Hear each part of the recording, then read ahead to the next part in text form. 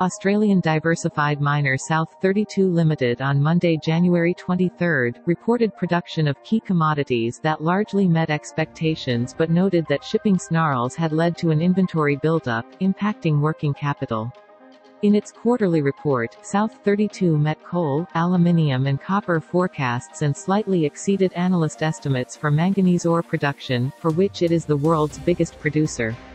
Delayed shipments of inventories, mostly aluminium, tied up an extra $100 million of working capital in the December half-year. South32 logged a 24.4% rise in its second quarter metallurgical coal output, helped by improved volumes and labor productivity at its Appin mine in New South Wales, following worker strikes and an extended longwall move. Right now, Kalkine is offering a 7-day free trial on its premium research reports. Get access to data-driven market insights combined with an in-depth analysis on financial markets across the globe. Don't miss it. Subscribe for the free trial now.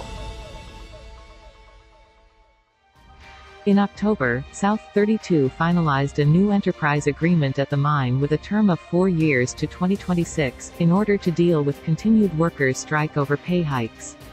For the second quarter, it posted metallurgical coal production of 1.5 million tons, up from 1.2 million tons produced a year earlier and in line with a consensus estimate of 1.5 million tons, according to Goldman Sachs.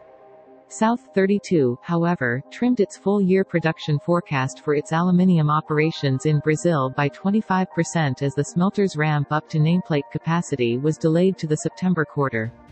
It also cut guidance at its Cannington silver-zinc mine by 11%, partly due to lower availability of labor. South32 experienced 2 fatalities at its Mosel aluminium operation in November after an incident occurred during maintenance work. In manganese ore, South32 reported 1,477 kilotons of production, ahead of an RBC estimate by 7%. It produced 18.9 knots of copper, slightly ahead of RBC's 18 knots estimate. The Perth-based miner added that despite inflationary pressures, it expects to report operating unit costs for the first half of fiscal 2023 in line or below its current forecast at the majority of its. Alright, that's all for this video, but let us know your thoughts in the comments below, and don't forget to like and share.